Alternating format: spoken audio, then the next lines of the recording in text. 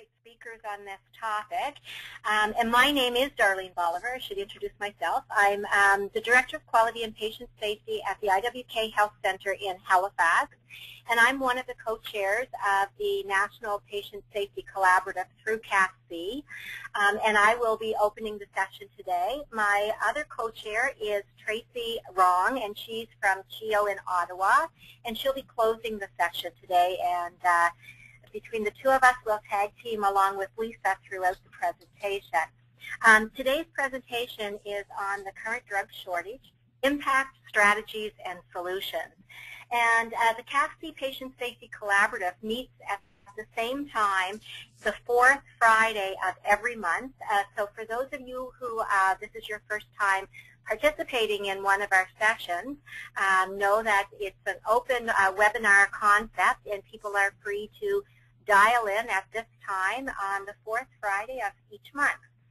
So as I said, today's topic is the current drug shortage, and it's not just about the current situation with the supplier that we're experiencing, but hopefully we'll be able to have some conversation around the impacts of sole sourcing of drugs on the ingredients or the drugs that come from countries who may be in the middle of or experience conflict, and what does that do to our supply chain and our ability to access some of these drugs, in addition to the current situation with the Canadian supplier. So that's what we're hoping to do. As Lisa said, we're hoping that you have lots of questions or lots of comments at the end that we will field for you. And we have an hour and a half for today's broadcast, so that's great. I'm going to introduce the three speakers all at the beginning, and then I will turn it over to the first speaker for the webinar. So our first speaker of the day is Richard Jones, who is the Vice President and Clinical Services of Patient Safety and Business Development at Medbuy. And in this role, Richard manages a diverse mix of portfolios, including pharmacy, strategic sourcing, business development, and clinical services. He's been a hospital pharmacist. He's been working with Medbuy members, government, and industry partners to advance strategic sourcing in pharmaceuticals. And he also plays a central role in advancing a number of quality improvement initiatives to ensure that patients are at the center of sourcing processes and broader industry programs. He has responsibility for Medbuy's business development activities, including marketing, member recruitment, and growth within its existing membership. And prior to joining Medbuy, Richard served as the Director of Pharmacy at London, Ontario's London Health Sciences Centre.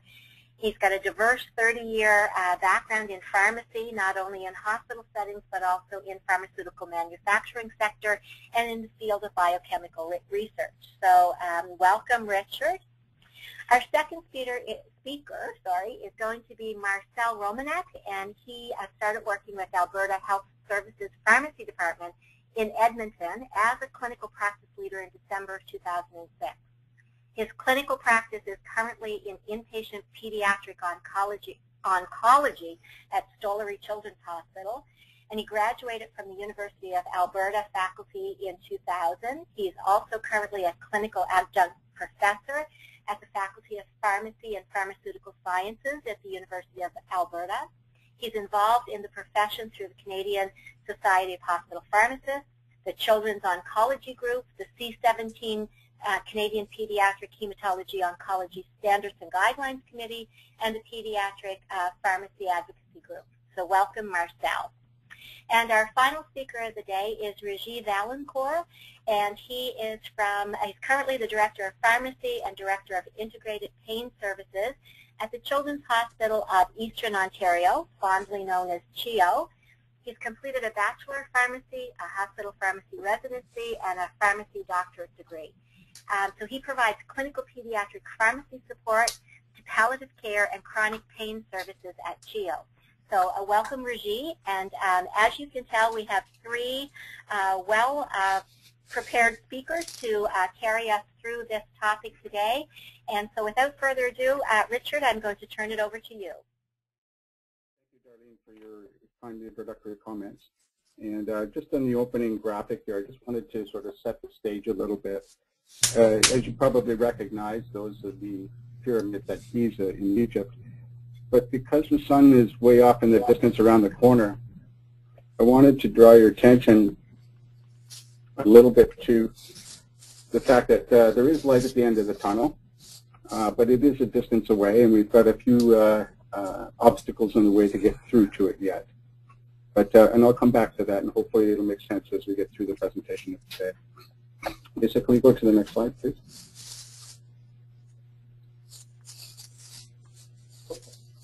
So I wanted to cover off this morning, in the time that I have, is a brief overview of the current situation in Canada, and then of course we'll move on into comments from Marcel and then Regis around impact within the hospital system. Next slide, please. So where we began, there has been a shift in the ratio of the types of back orders that we're seeing, and it's a shift that's been occurring over the last couple of years, where we've had a major departure from the traditional base of a regular level per se of branded back orders versus generics to being a high preponderance of generics. There's also been a number of market dynamics that have been ongoing for 25, 30 years and more, and I'll spend a bit more time talking about that. And then hopefully we'll put it in perspective as to what the sentinel event of Sandoz represents, because it is a huge wake-up call for all of us. So the changes in the backorder rate itself. We have seen a major increase in the last couple of years of back orders in general. There's been a significant shift from the branded base of back orders to now include a high preponderance of generic back orders. We don't necessarily always understand what's driving these, but the trend is an interesting one to observe. And certainly within the Medbuy organization, and I know our counterparts at HealthPro, it's raised some great concern by their respective memberships in how to manage the growing backorder rate. There have been many reasons, none the least of which is the U.S. Food and Drug Administration inspector, who's responsible for inspecting production sites around the globe for the U.S. environment, and them alone actually, has been very active. And there is some suggestion that they've actually gotten tighter on their requirements and being more demanding of standards. There's even some suggestion they've even increased the standards that are required, but there's no hard evidence to that effect, and I'm certainly not an expert in U.S. law. There's another element reaching back into my background within the industry that has occurred. A decade or so ago, there's a long-standing run of merger and acquisition activity occurring amongst the branded houses on a global scale. This was an important development because at that time, contracting in different countries had undertaken many different strategies. And at the end of the day, if a company wasn't able to generate any positive margin contribution, in other words, profit off of a given SKU that would contribute to their overall corporation profitability, then they had a tendency to reduce their dependence on it and actually move it off of their production roster. Another issue that the industry has to contend with, and this is true for brand and generic, is that they need to have business committed to them in order to keep their production facilities running wherever they are in the globe. And what I mean by wherever they are in the globe, one of the other major developments over the last 20 years has indeed been rationalization of production facilities around the globe. In the generic arena, we've also now seen significant merger and acquisition activity. We no longer have major generic companies in Canada wholly owned within Canada. Examples are Sabex was a wholly owned injectables products company, which was purchased by Novartis under the Sandoz brand. Novartis is a branded house that also has a generic arm known as Sandoz. In the case of Novofarm, which some of you might recognize, it was purchased ultimately by Teva out of Israel, another major global generic company. And there are others, and more to come yet. Certainly the branded industry has turned their eye to purchasing upstart biotech companies because they believe their future is in the biological business. The whole critical point I'm trying to drive here, though, is that as the company is preparing to go through a change of ownership, there's a normal analysis that occurs for every product that they produce. And that analysis looks at the business as well as the therapeutic perspective of the product in the marketplace. Some companies place more attention to the impact of removing that product from a marketplace like Canada than others do. And so there's a great deal of variability around that. Next slide, please.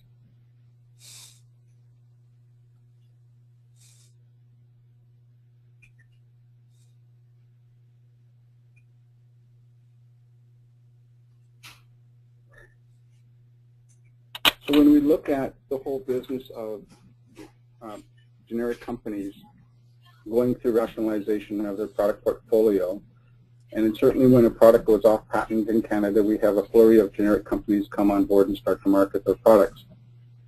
In time, however, as successive cycles of contracting and sourcing and so on and so forth carry on, many of the initial flurry of participants in the marketplace step aside because they can no longer achieve the contribution margin that they need for that particular product.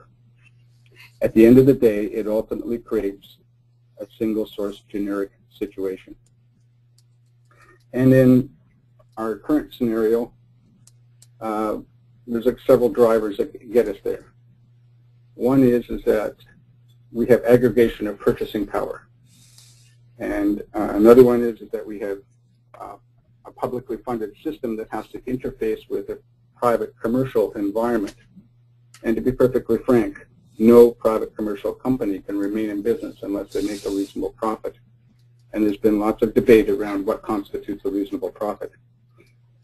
Even policy changes at government, when we've seen recently governments reducing the price point of the first generic entry into a market post-patent expiry to 25%, most recently 20% just this week on the top 10 products in the Ontario drug budget, but ranging across the country between 25 and 35% in general terms. That causes huge changes to the revenue stream for the generic industry, and of course begins the exercise of them taking a look at what is the potential profitability of a given product and can we afford to still make it and present it in the Canadian marketplace. It's also important to understand that no single company, generic or brand, may necessarily make the product in their own house. They may in fact source it from a different company altogether separate from themselves in order to bring it into Canada and be that agent that launches it in the Canadian marketplace. The last element here that helps drive us towards single source or sole source generics is the changes at the provincial level in terms of contracting for using public dollars. There's no doubt that the contracting should be balanced and fair in the market, should have adequate transparency and so on and so forth. But the changes that have come forward have mandated a narrow range of options as to what can be negotiated, what has to be a bid and quote kind of structure, and so on and so forth. It makes it much more difficult to actually put aggregated value together on the table for any particular company. Next slide, please. So let's talk about the Sandoz situation. Clearly, Sandoz is a well-respected generic company up until about February 7th of this year. They've had their problems with back orders, without doubt, but they were originally the Sadex company and well-respected amongst hospital pharmacy because they focused on generic injectables and brought to market formats that hospitals couldn't get otherwise. It helped make hospital operations much more effective, much more efficient, and cost-effective. As it relates to the current scenario, the Sentinel event, the U.S. Food and Drug Administration did issue a citation to Sandoz back in November, but that citation identified 3 production facilities, not just one that we like to think of here in Canada. The other 2 were in the U.S., southwest U.S., and of course the one at Boucherville in Canada. The long and short of it is that there were some production infractions that were not meeting FDA requirements. And after many months of an initial inspection and working with Sandoz across these 3 facilities, progress for remediation wasn't occurring. So a much more formal citation was necessary. And that's what was delivered in November of last year. So keeping in mind that Novartis, as a branded company, owns Savex globally, outright, so it is the global parent of Savex, it became quite an interesting exercise because the FDA cited the Boucherville plant for a small list of products that they produced there for the U.S. market. It consumed about 40% of the production capacity in Boucherville.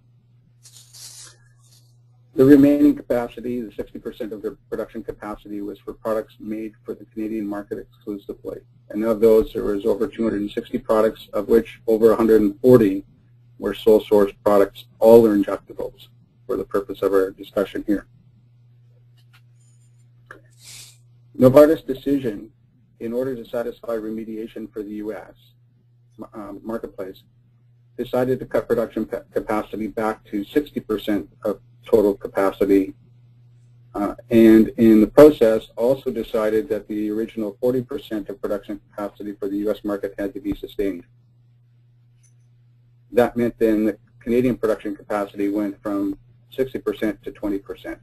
And I think it becomes pretty obvious why we are where we are, particularly given a large majority of the products made for the Canadian marketplace were sole source products. Next slide, please. So what has been our response in Canada? I'm going to spend a few minutes talking about what the group purchasing organizations have done, some updates as to where the federal government is and what their response has been, also some discussion on what the provincial governments have been, and then lead in a little bit to individual hospitals, which then Marcel and Regis will carry on. Next slide, please. From a group purchasing organization standpoint, Sandoz approached each of Sigma Santé, the largest group purchasing organization in the province of Quebec, Health Pro, a national GPO, and ourselves, Medbuy, as the other national GPO. They approached us on February 7th, and they went public with their announcement on February 14th. On February 16th, we all got together, the 3 GPOs and Sandoz, and we agreed on a couple of things. One is that the first and most important thing that occurs in any backorder situation is that hospital pharmacies, or pharmacies in general, generally don't know they're not getting a product until it doesn't show up. Or they go to try and order it on an electronic system and discover there's no inventory available for them to receive. So that means there's precious little lead time to make any adjustments. The fact that you don't normally see or experience a large impact in hospital pharmacy is because the pharmacy itself typically adjusts things around so that as a patient care providers at the bedside, the impact is nominal at best. But rest assured, the pharmacy department scrambles regularly. In this case, the sheer number, the fact of that there was a large proportion of the business were sole source products, that with the Sandoz situation, it was simply overwhelming on top of the already baseline level of back orders we were addressing. So we decided that we had to, first and foremost, push out communication that was comprehensive, accurate, and timely, and continuously follow those 3 principles. And as GPOs, we had the most direct connection to the pharmacy directors, and the vast majority of them right across the land. So getting that information into the pharmacy directors' hands was first and foremost, because it would buy them the most available time that was possible in order to start building contingency plans. In addition to that, we also felt that the next big area is that some products are not going to be made available. There are some outright discontinuations, and there are a number of products that have been suspended from production until 2013. The list that Sandoz had produced was based on a very thorough analysis using Health Canada's definition of medically necessary as a reference point. And they did, generally speaking, a pretty decent job at picking the core list. And I'll come back to that in a few minutes. But therapeutic alternatives were an important element to the picture that had to be considered in the grand scheme of things. And in the time from when we as GPOs were first notified on February 7th to our meeting on the 16th, Sigma Santé had already been working with the Sacré-Cœur Drug Information Service and had agreed to start sharing some of their recommendations for therapeutic alternatives. And we shared that amongst ourselves. The last item we all agreed to is that we would send a letter to the Deputy Minister of Health Canada with suggestions that we thought would be reasonable and appropriate to aid in easing the potential impact that might arise from this situation. Next slide, please. Richard, could you speak up just a little bit? Okay. Thank you.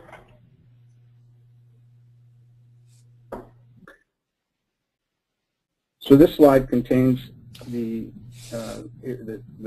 major recommendations that we made as a group of GPOs.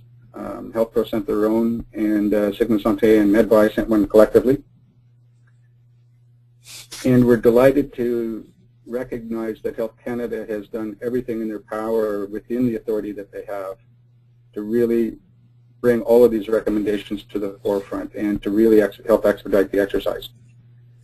The first recommendation was expedited review or product submissions for approval to be sold in Canada for products coming or replacing the products that are at risk at Sandoz, that we expedite those, bring them to the front of the queue for review. Health Canada has done everything they can in that respect, and as we sit here as of yesterday, there were 18 new notices of compliance. It's important to understand that no product can be sold in Canada without this review and approval. And so Health Canada has really stepped up and expedited the process to help address the current scenario. In addition to that, we also recommended that although this Special Access Program, or SAP program, as you might hear of it, is not the right tool to be used for bringing products into Canada and putting them to use that do not have an SAP approval, an NOC approval in this scenario. It is intended typically for a single physician, a single patient, and a single institution to make available a medication that has good science, good chance of success in caring for a patient, but not yet completed the NOC review in Canada. It's fair to say that the SAP program has indeed shifted their priorities again to assist in trying to ensure that products, where possible, prior to NOC approval, can be made available in Canada. And from information coming out of a cross-country call a couple of days ago, the vast majority of the submissions under the SAP program to date have been for vitamin K. The last thing the federal government has done is establish a weekly teleconference with the provinces and territories to achieve a couple of things. One is to escalate issues and to share updates as the second part across the country. And that has actually been going on quite effectively. As GPOs, we've also had opportunity to meet with Health Canada either directly or across teleconferences, but we've also been very active in the cross-country provincial territorial teleconferences and also in some of our respective provincial teleconferences as well to help manage this exercise. Next slide, please.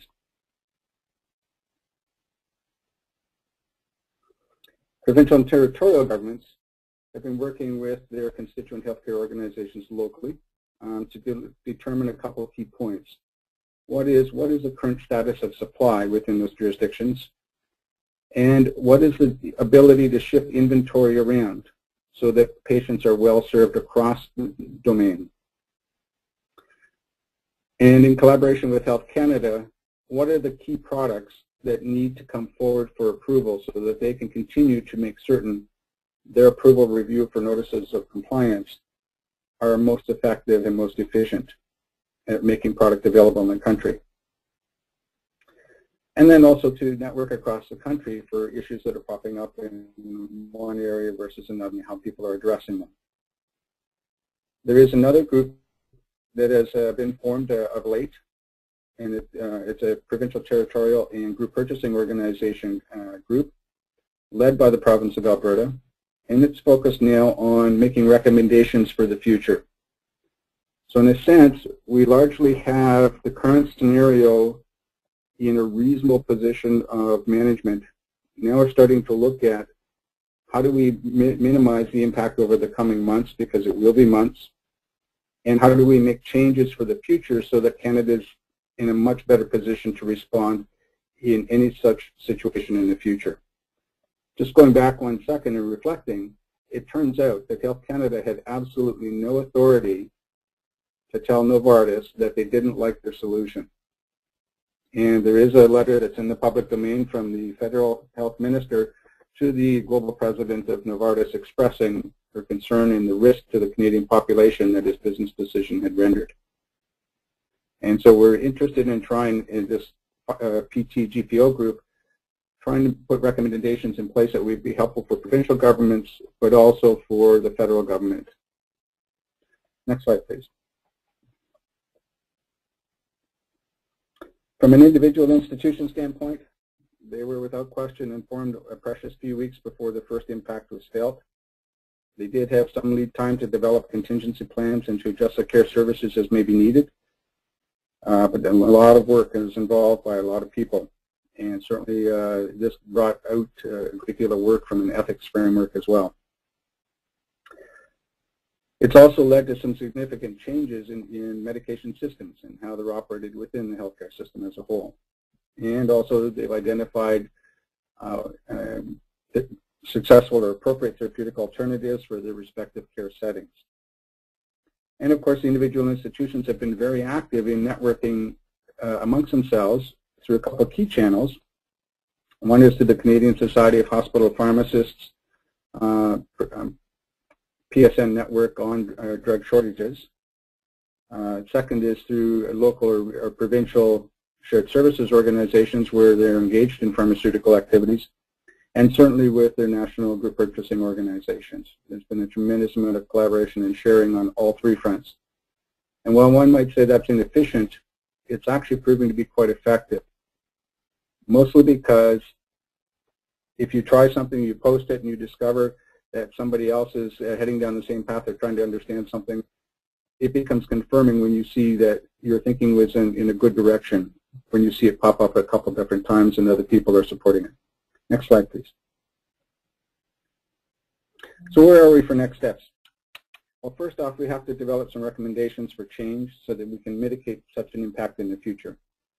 Ideas along this front at the present time are looking at policy changes, both provincially and federally, contracting practice changes, and identification of key product rosters for Canada, and also looking at building an emergency response kind of construct, not unlike we did for H1N1 pandemic planning. There are several other ideas, but these seem to be the large ones that are and the most significant ones coming forward. I think as well, looking forward, hospitals have managed to achieve some things in the medication systems as a function of this issue, which have been long-standing challenges. And now we've had a Sentinel event to help drive it. My hope would be that our hospitals and our healthcare system as a whole would be able to make these changes, these constructive changes, permanent. And of course, ultimately then increase the safety of the system as required by Accreditation Canada. Next slide, please. So in final conclusion, this current situation has been developing for 25, 30 years and more. There are several parties and practices that have contributed. Government policy, for purchasing practices, and the fact that we have a publicly funded system that interfaces with a free market enterprise commercial system by default. We've had great collaboration occurring by all governments to make drug available and also to manage the current supplies locally. It's important to understand this is a game changer, and we should expect new policies and practices to come forward, in terms of how we operate our medication system. And that it will come forward in a collaborative approach involving governments, group purchasing, and institutions. So with that, I'd be happy to turn the conversation over to Marcel. And our final picture here is we do have a road ahead of us. There is light at the end of the tunnel, and there will be good that comes from this, but the journey is still long. Thank you very much. I'm going to talk to you about the impact that we felt here at the Stollery Children's Hospital. And I put this slide up.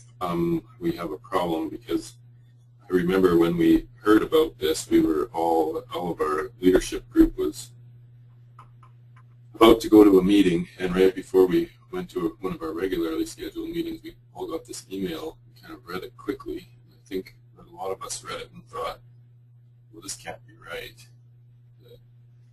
The fallout from this is going to be incredible. Now here we are in the middle of it. So I just want to talk about how our organizational structure looks regarding purchasing so that you can understand how it's working here for us. And I want to talk about the communication flow from the larger department to the individual sites and how we focused at our site on particularly identifying strategies for reducing waste and alternatives, as well as communicating the plan to everybody. And I'll talk a little bit about how we're planning to measure if it's working or not.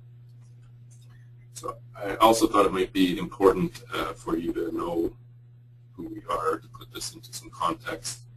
The Stollery is a children's hospital within a larger campus of institutions that are all connected by a bunch of headways and hallways.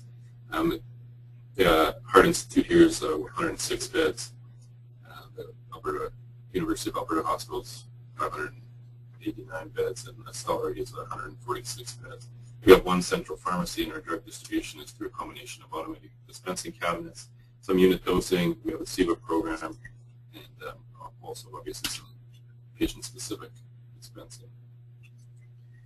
So one of the first questions that we had at our first meeting was, after we found out this was real, was how are we going to know what's going on? And we felt that as the whole group talked, that communication was the most important thing. Certainly from our pharmacy department's perspective, communication from our group purchasing, provincial purchasing group to our individual sites we thought to be very important, but then we didn't think, a lot of us who are not involved in central purchasing or DUE, but are clinicians, thought that there was going to be an important role for us in communicating with our frontline staff as well. So this is how this is what our organizational structure for purchasing looks like, and how it's worked in light of the shortages. Our central purchasing group is a purchasing group for our whole province, which is now all one health region. So they receive info from Sandoz and Health Pro and HBSM and Health Canada, and provide some directions to the site on how to move stock around. We've had some commitment from everyone to move stock around in the province. And then as well, they've been very helpful in trying to get, if there's alternate vendors, communicating that kind of information to our individual purchasers, because obviously within the entire province there are very different needs in terms of particular medications, from large tertiary care sites like ours to 8-bed hospitals in rural Alberta. So from there, our local pharmacy purchasing is providing information constantly regarding inventory levels on drugs that are affected by shortages, and then also moving stock around as needed too. Our therapeutics group, our clinical group, and our DUE-DI group has been involved whenever there's discussions about alternatives or how we should be managing or prioritizing patients,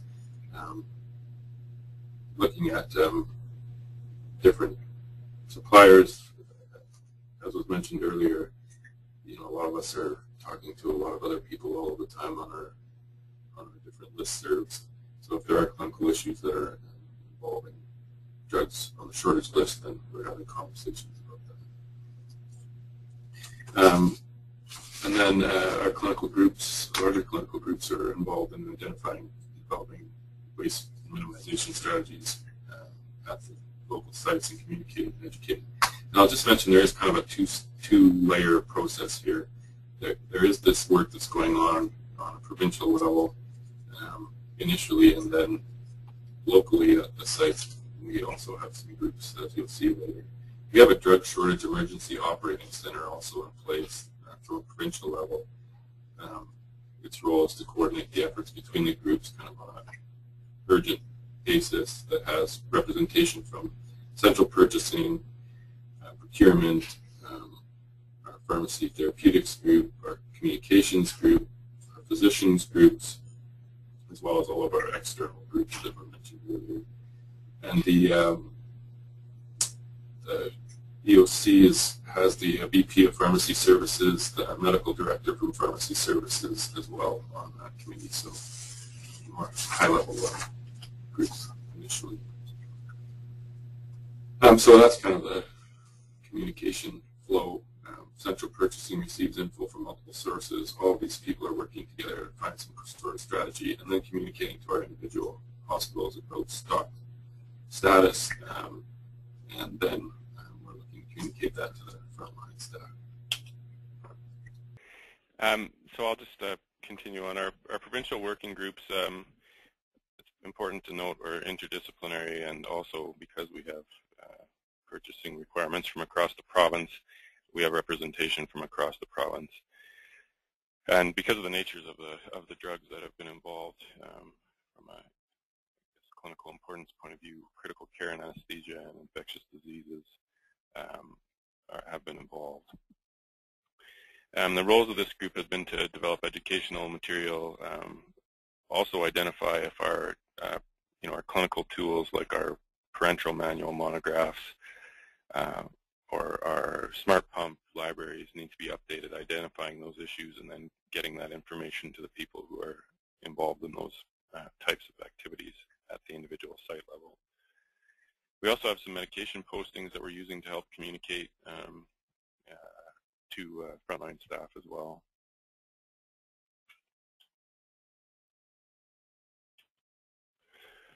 So we have some centralized provincial communication strategies that involve a website that all of our staff throughout the province can access, and I'll show you a little picture of that in a second, as well as our medication postings, which are little posters that we had before that we also used for drug shortages, or if there was back orders, or if there was a labeling change, or if a product was no longer available, those kinds of things. As well, I think everybody in the world now using email fan-outs for everything. This website was just updated recently as well. So you can click on information about specific agents, and it's updated, I think, every couple of days even. So you can retrieve medication postings if you want. If there's any communication that's gone out officially, that's located on this website as well. And I put this disclaimer on it because I was asked to. We also have this medication posting that goes up. They all look the same in terms of the color and the format. And then on the side you can see there's a rationale. The very last one is drug shortage, so it's been very highly used lately. So what I wanted to focus on, though, has been, from a frontline staff perspective, from an impact on the patient at the bedside perspective, how are we attempting to manage how that's going to work in our facility? And considering the allocation status of a lot of these products, how can we try and make sure that we are making our allocation every week and ensuring that we're conserving drugs for as long as possible for as many patients in the future as we can. And having this information that comes from central provincial group to us all at the front line, a lot of us thought that it would be a good idea for us to kind of get together and talk about how this is going to impact each and every one of us and all of our teams and our patients. So the first group to pop up was actually an intensive care committee that one of the anesthesiologists was very keen to get going. And initially it was just a couple of intensivists and an anesthesiologist and one of the pharmacists from our intensive care unit. And we also, shortly after that, the pediatric wards also decided that they wanted to make sure that we had good communication between the wards and the intensive care in terms of what they were going to be doing, and we wanted to know how we could try and make this work on the wards as well.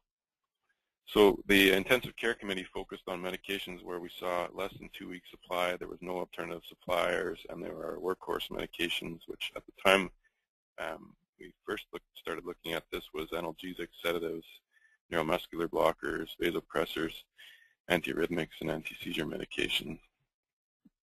They also wanted to make sure that this was not a group of people getting in a room and telling everyone that one size was going to fit all of the time for every patient, but rather that we could facilitate a discussion about when was it rational to do what.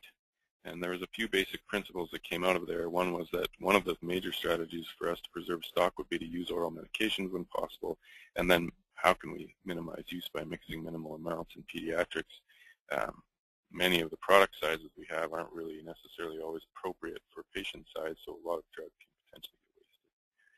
In addition, where possible, we wanted to think about what alternatives there were out there and whether those were rational and safe and as good as the drugs that we like to use. They came up with some criteria and examples of when to use certain agents, and they also decided amongst themselves that they were going to restrict practitioners who could order certain medications within their own groups. So they put out a little narrative of how they thought they should handle situations where they were using a lot of the drugs, and sedation and analgesia was one of those protocols that they came up with. Fairly straightforward and fairly non-intensive, but seems they believe it is working quite well for them. Our wards committee got together when the intensive care committee started to get together, and we wanted to stay in close communication with this group, so we actually participate. 2 of the members of each committee participate in the other committee so that we can stay on top of things and communicate with each other. Our major strategy on the ward right now has been to look at using oral dosage forms whenever possible. And we realized that the way that that would work in our hospital was to make sure that we engaged our frontline nursing staff and our prescribers and our residents as often and as much as possible. So initially we developed a cheat sheet as a strategy for communication, and that cheat sheet is being placed in the front of every chart on every admission package. And it just has some drugs that are affected and what we would like people to consider if that is appropriate for their patient.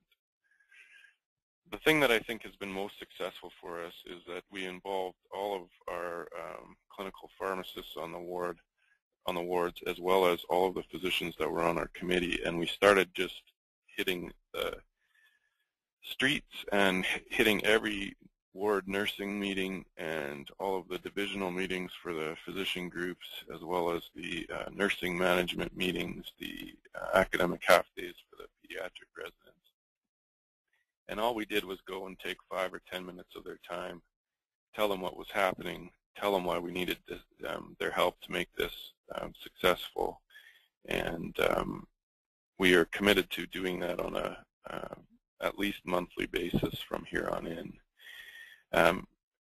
In addition, one of the things we wanted to know is, is this going to work for us, or is this going to be enough? Do we need to rethink about how we're communicating this and whether we're meeting our targets for allocation?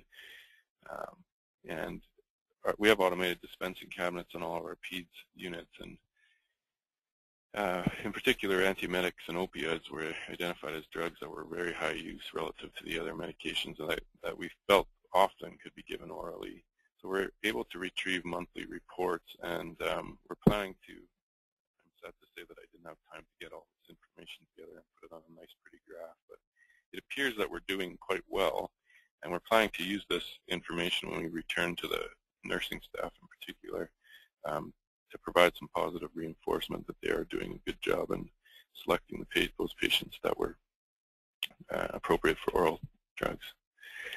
So I also was asked, can you talk about whether or not there's been a big impact on patients? And so far, no, there has not been a big impact on patients at our site.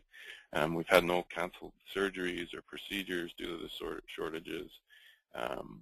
So far, most of the impact has been clinically insignificant impact, but maybe, to patients, maybe a little bit of an inconvenience. An example of that would be, prior to the shortage, if we had a patient that was receiving an antiemetic for chemotherapy-induced nausea and vomiting, for example, and they had a central line, we might have just given them that drug while they were asleep at night and and tried not to wake them up while we were doing it. But now that just means that we're maybe waking a child up for 5 minutes, giving them a tablet and a drink of water and putting them back to sleep.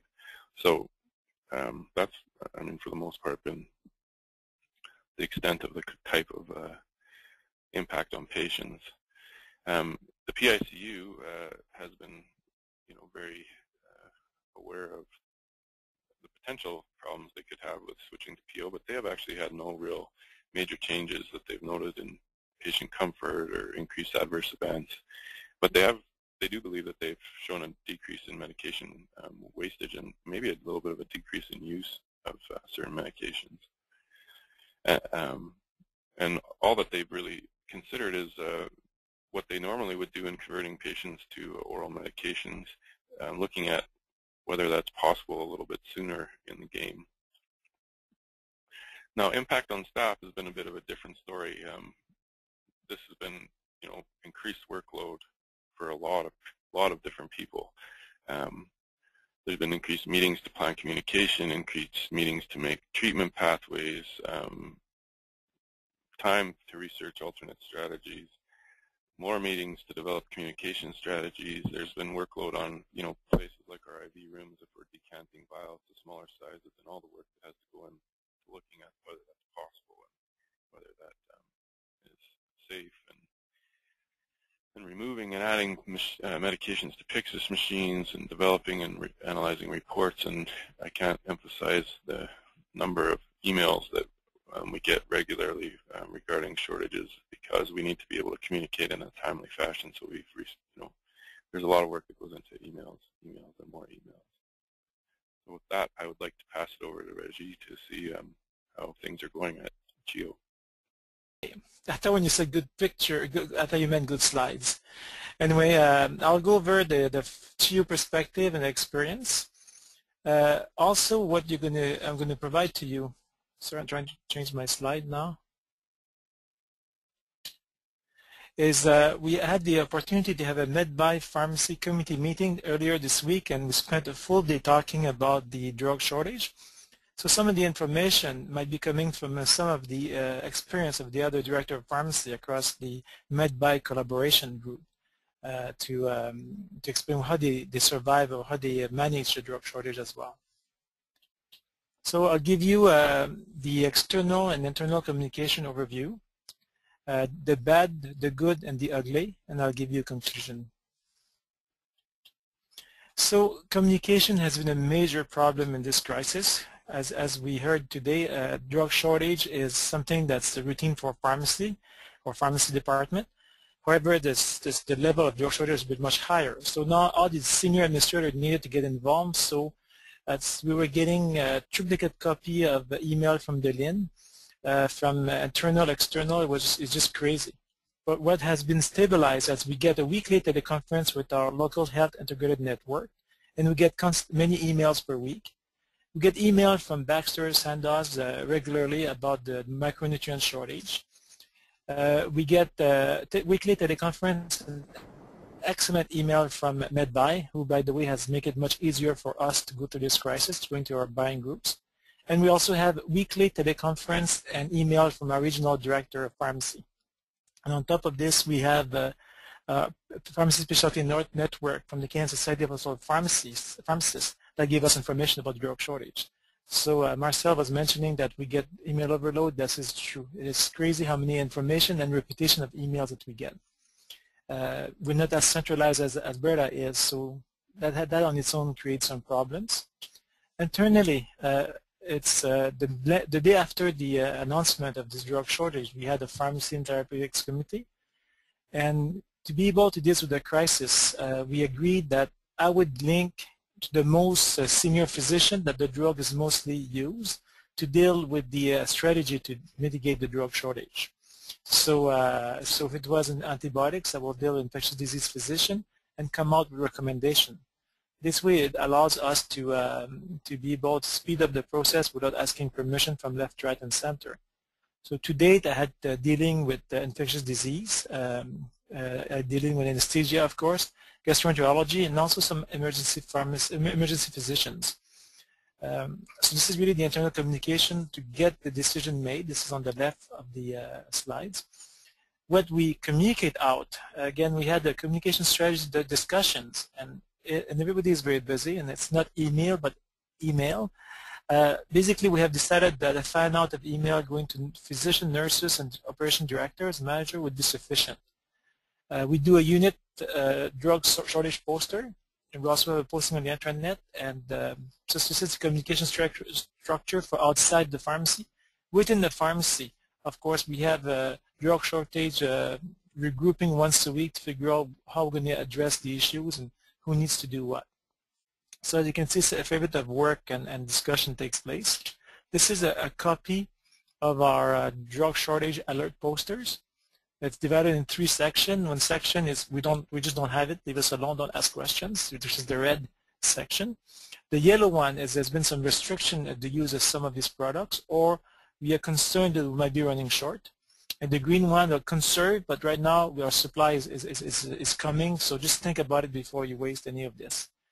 It's been quite popular, and this is very practical. It's posted in all the med rooms, and it's sent by email to all the physicians. And by the way, since this new crisis, physicians are telling me that they read my emails. I'm all excited now because I don't think they were reading them before.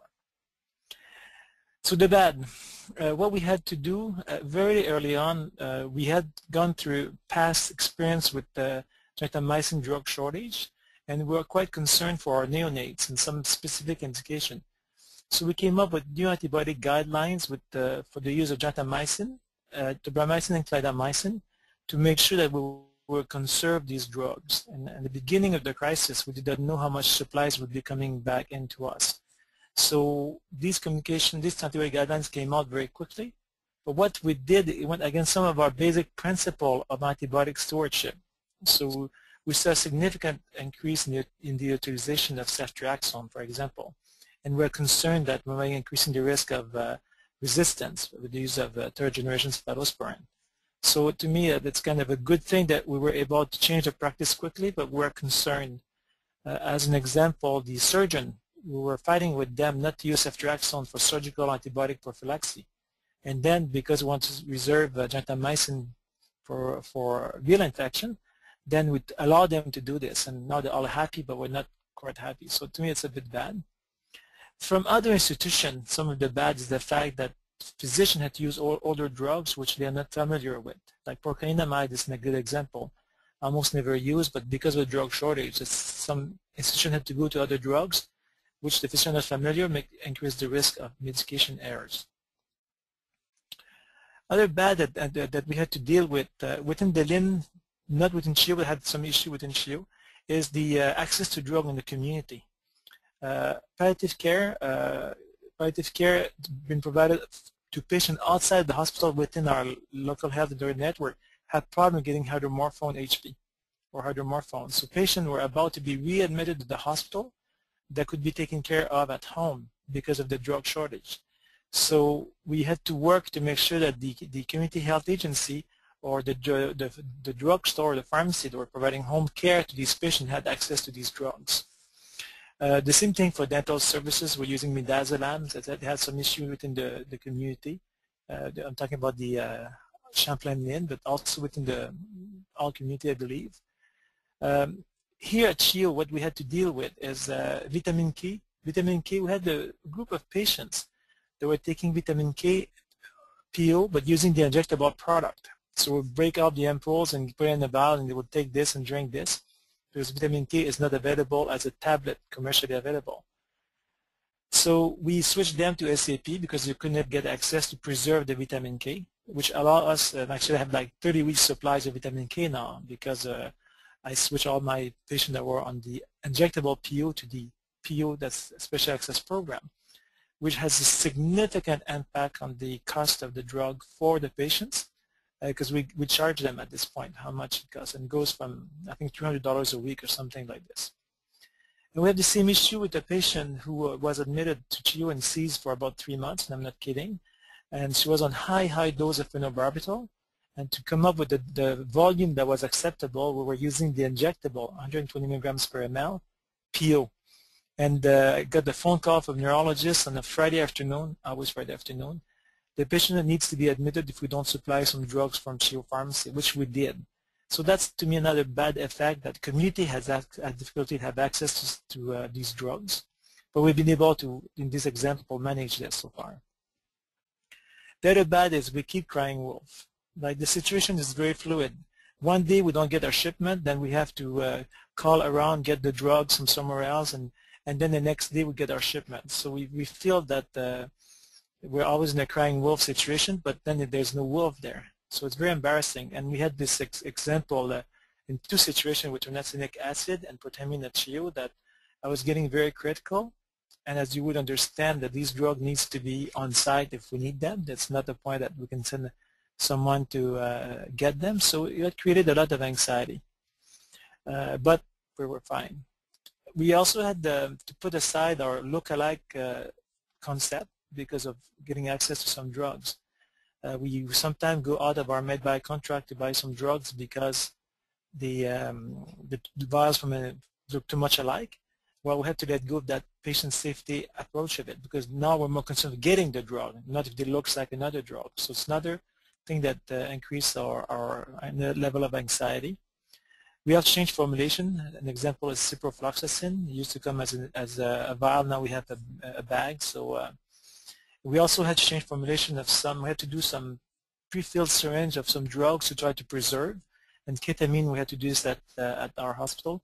I know a lot of the other hospitals did the midazolam and did fentanyl as well, but us, we did the ketamine.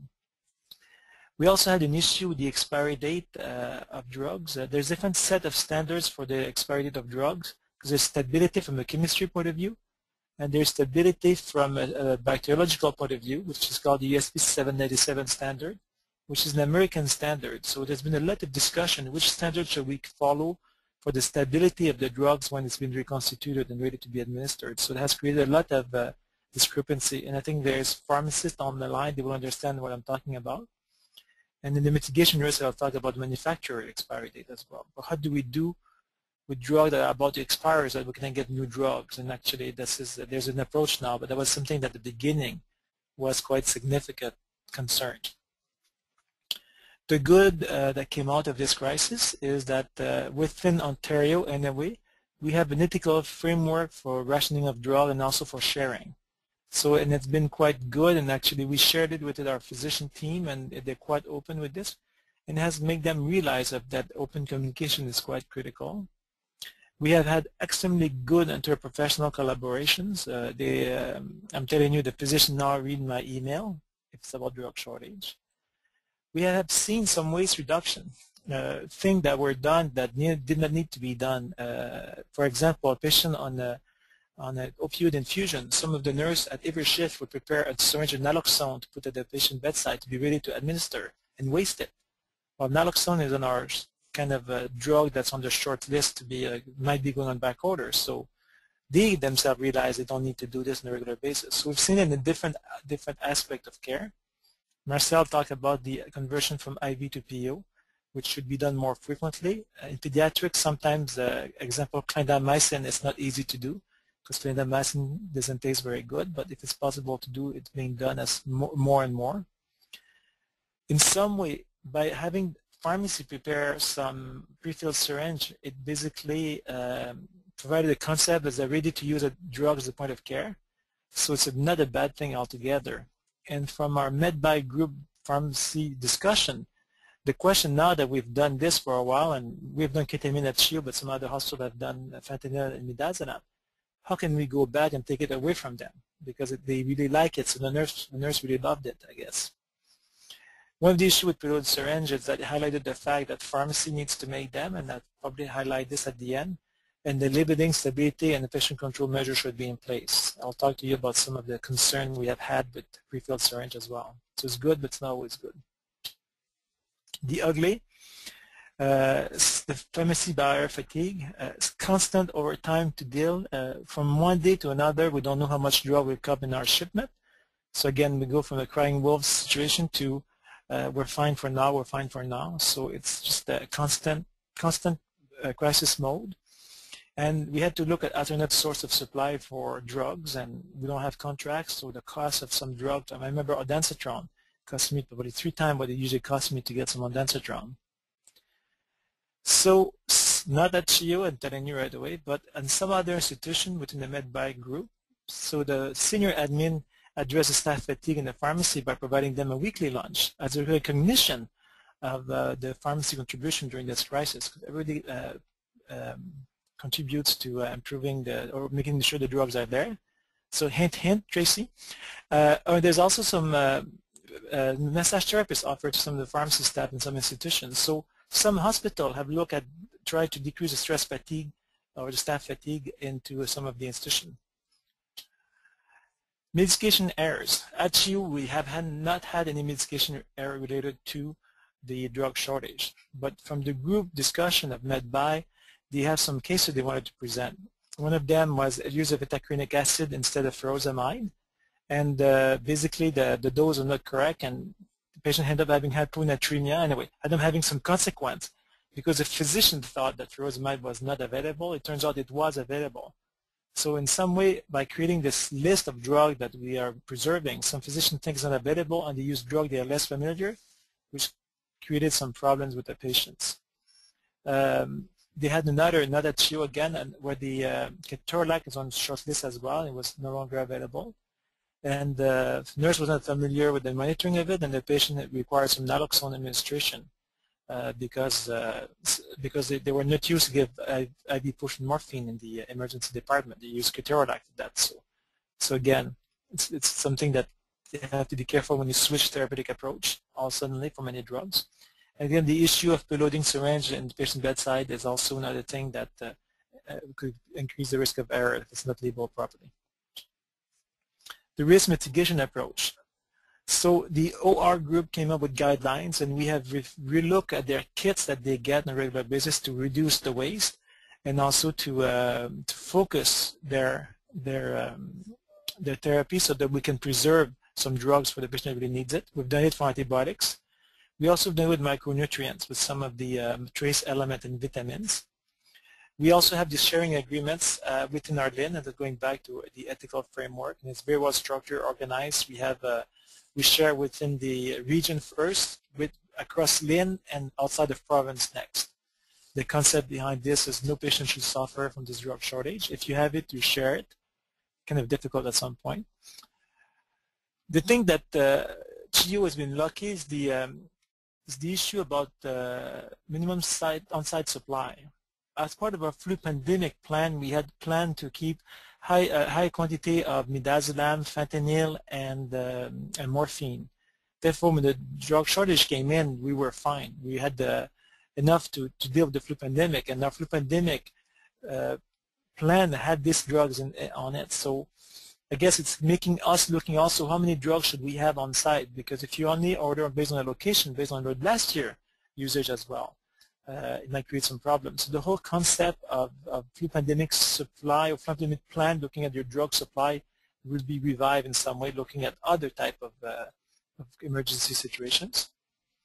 Again, I talked about macronutrient, decreasing the dose of vitamin and TPN. We also got through our buying group a way to prioritize. The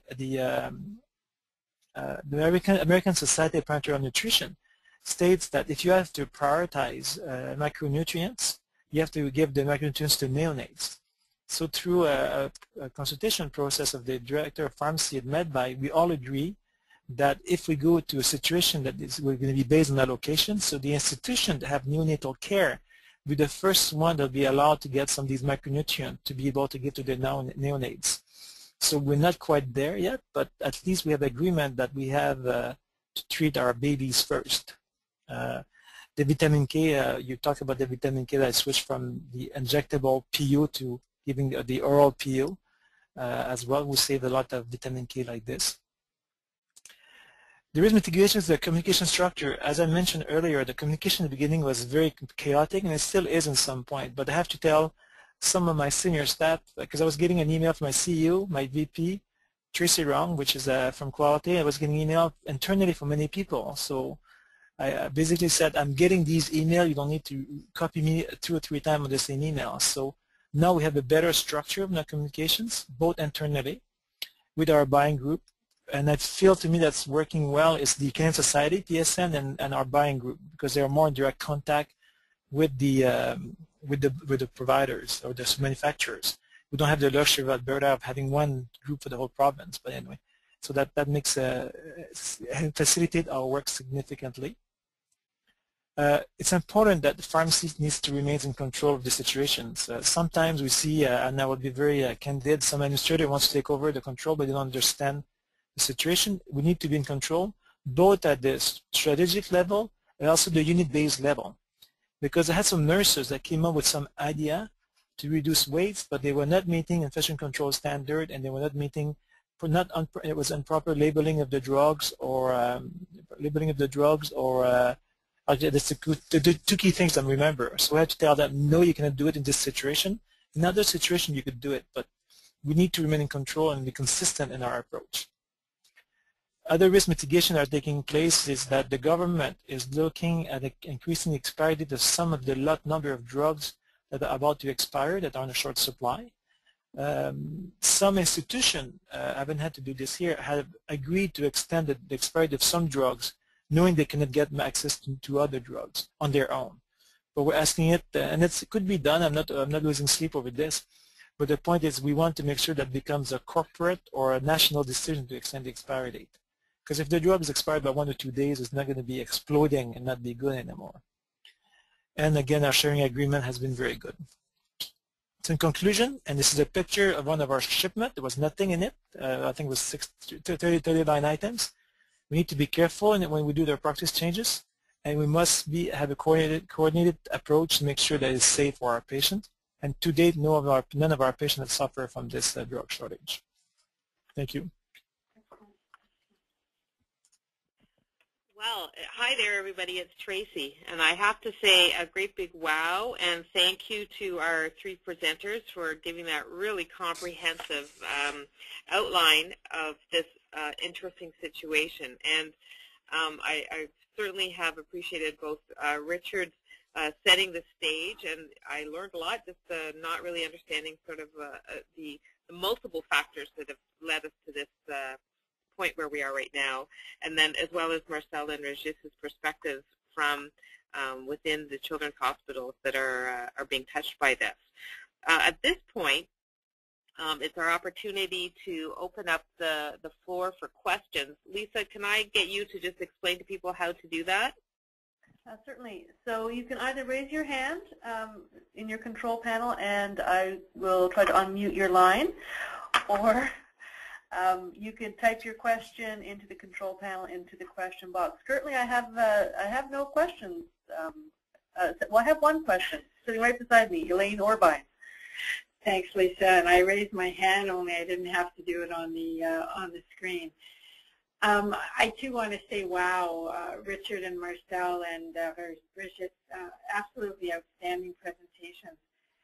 I think, you know, if I could just ask, I think I'd like to focus in on the benefits and just make a couple of comments. I think we have to congratulate, in particular, the Stollery and CHIO. It's just something that's very evident to me on when you say that none of our patients, none of our infants or children and youth have suffered as a result. I think that comes from the tremendous care, hopping into immediate action and doing what needed to be done as described in the presentations today.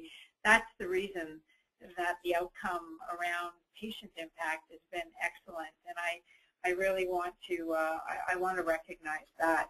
And I also have no doubt that that is a similar situation across all of our continuum of care in the country. I also think, you know, that conversion from IV to oral that both Marcel and Regis you commented on, I think that's maybe a positive, not just in terms of no harm to patient during this crisis, but longer term, it could be an impact on practice change that I think might be very positive from a longer term perspective. I think it's important, you know, to recognize Medbuy's role in a crisis like this, and I want to add the importance of that role, and that is key national support. And also, I know from February 7th, when Medbuy, Sigma Santé, and Health Pro were notified by Sandoz, I certainly know that Medbuy has kept their finger on the pulse of this from starters. And communication, I think that's another very key learning that has come from our presentations today. And again, no impact on patients, huge impact on staff, time, all of the issues identified. But again, we needed to jump into crisis mode and react, and we did. So I certainly understand the challenges, but I do want to commend our two hospitals and Medbuy for the work and reaction since the crisis. So I do have a question here from Laurel. I don't know if anybody can actually answer this one, but when will Sandoz be back to fully up and running, and what is the time frame? It's Richard here. I can try and answer that. I just want to make certain you can hear me all. Yeah, we can hear you. Okay. Just before I jump into that, Elaine, to your comments about the work that's that has occurred today, thank you very much. It's but I also wanted to commend CAFC as well, because prior to the group purchasing organization's notes going to the Deputy Minister of Health federally, we had been keeping CAFC fully abreast because of the relationship and the close connection that we have. And Elaine took the opportunity to write a letter herself reflecting similar recommendations. And I think it was no accident that the kinds of things that have happened at Health Canada with the speed in which they've come about has also been directly impacted by CAFC's role at that table too. So going back to the question at hand, in the way the remediation process has to work is that the FDA works very closely with the company in hand through the remediation process. And they have to go back through and identify all the elements that were identified in the citation, readjust their processes and protocols, and then literally produce 3 production runs. The size of those production runs is not known, but they have to produce 3 production runs in order to validate that, in fact, the remediation is now permanently in place and is effective. What I am aware is that the first production run in such an exercise is normally discarded as inventory that comes out of that production run, but the other 2 can be sold, assuming final approval by the FDA. The unfortunate thing is that this needs to be done by SKU because each production run packages in a specific format. And for the SKUs involved from the FDA circumstance, it's a small list. It's I forget the exact number, but it's half a dozen or so, maybe as many as 10 SKUs. But it has to be done for each. And so we're anticipating that the regular production run, the testing, the validation that remediation has actually worked, it will probably take between 12 and 18 months from the initial citation date, which means we're looking well into 2013. Then once that all comes back online, Health Canada still has to make their own determinations to be sure that the production capacity is meeting Health Canada requirements. And that can obviously be undertaken in parallel with the FDA's interests.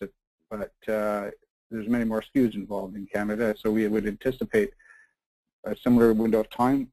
And then the final piece of the exercise is once everything is all signed off on by the respective regulatory authorities, is the need to rebuild inventory holding levels across the country. Now, it's probably reasonable to assume our former inventory holding levels at all the pharmacies will be probably a good deal higher than they were previously. And so restocking of inventory may be quite a different exercise than what was initially anticipated. So my best guess is we're looking at somewhere around the middle of 2013 to the end of 2013 before we stand a chance of having most things back online. The other thing to keep in mind with all of this is that it isn't just Sandoz. This has had a huge ripple effect on many other suppliers because we've all resorted to other sources of supply where ones were available. And we put pressure on their production systems too. In addition to that, the normal backorder level rate still has to be addressed. And we're actually in the throes right now of another one with prefilled syringes for resuscitation drugs. And that has nothing to do with Sandoz, but it's a very real circumstance that is ripping all of us across the country right now, from our emergency medical services back into our crash carts in institutions and the emergency departments, because it's all prefilled syringes. Thanks for that, Richard. I think that that's certainly laid the cards out pretty easily for us to appreciate the complexity of bringing this one back into what we might have considered our normal. A question that I have perhaps for Marcel and for Regis is, although it may have touched our pediatric patients to date relatively minimally, has there been any feedback from families in your institutions around availability of drugs and any levels of discontent?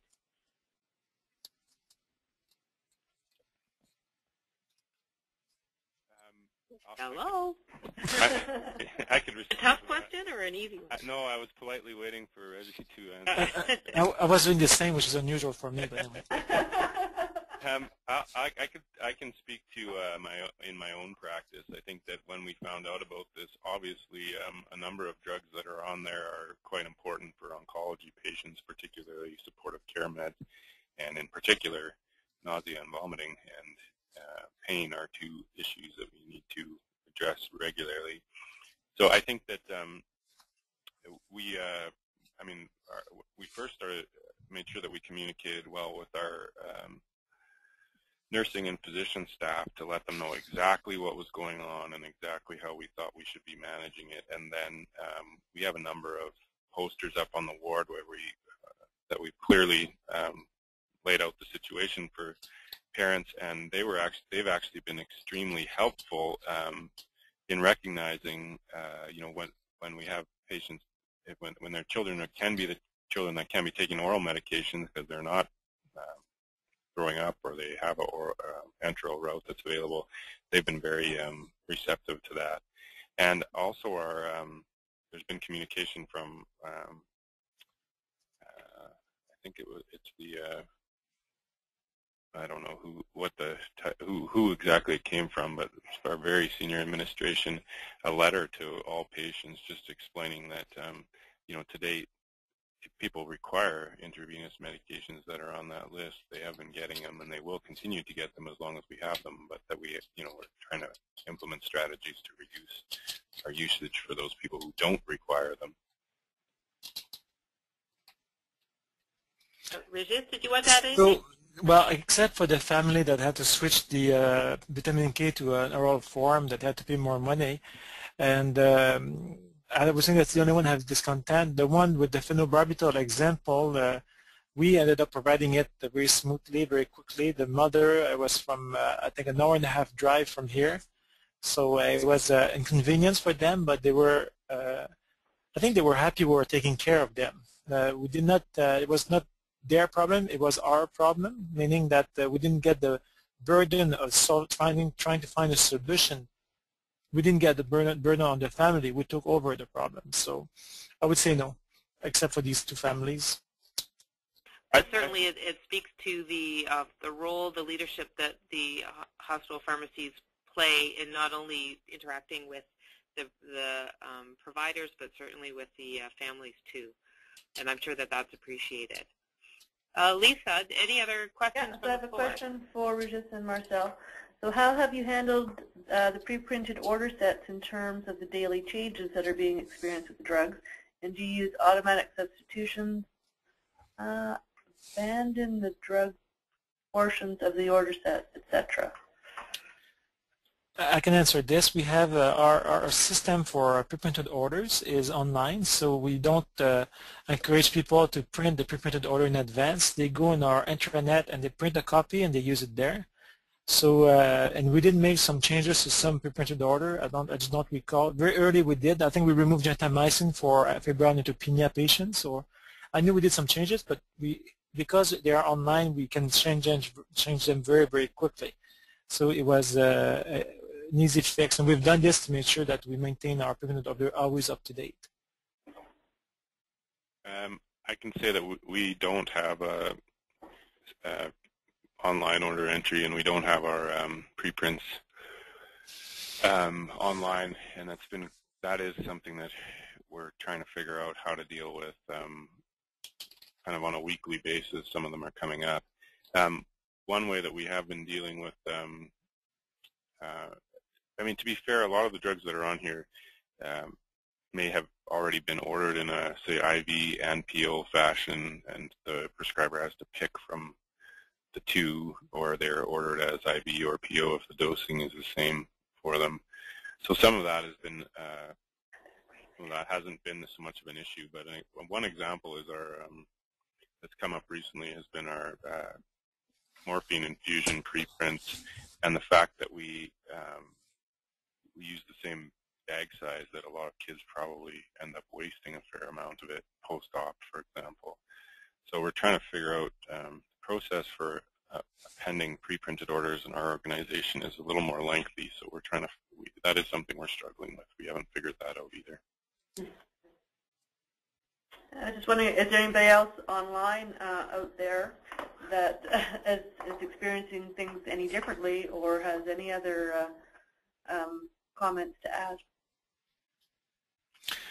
Just a moment, there was two questions. One of them about automatic substitutions. I forgot to answer that question.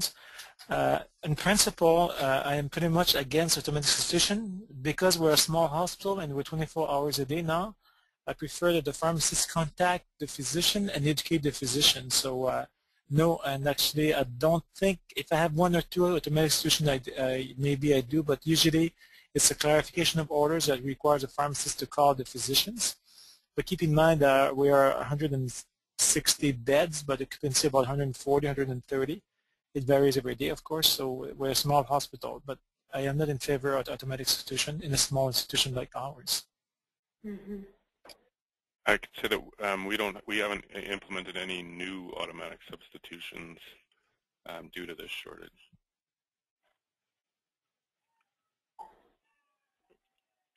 Okay. Lisa, no other questions? No other questions. Well, I think that actually brings us right to the perfect timing as far as conclusion of this teleconference, which has been just fantastic. I'll just sort of take us a step back to Richard's presentation, where he really set the stage beautifully and discussed, we are a publicly funded system that interacts with that free market system, and this for sure is the game changer, as he said. And certainly Marcel outlining the importance of communication and having those right systems set up and making sure that people really know what's going on. And then, of course, finishing up with Regis and identifying some of those particular challenges around the safety issues that come to light when we're dealing with this, everything from look-alike drugs to changes in formulation and, of course, dealing with the pharmacy-prepared doses. I can't thank you enough. I think all three of you have contributed to setting up a fantastic perspective, really allowing us to wrap our heads around the challenges that we face and will probably continue to face for the next, as Richard said, at least 12 to 18 months moving ahead. Thank you both on behalf of CAPC's National Patient Safety Collaborative, and we will love to have you back, maybe even at the end of this, if the end comes to light, and hear how things actually settled out in the end. And I think if anybody has any questions, they could certainly contact Lisa, and Lisa will forward them on to the various speakers. Any other comments from your end, Lisa and Elaine? None from here. Just a great big thank you to everyone. All right, and everybody have a wonderful weekend, and we'll see you again on the 4th Friday of the month in May.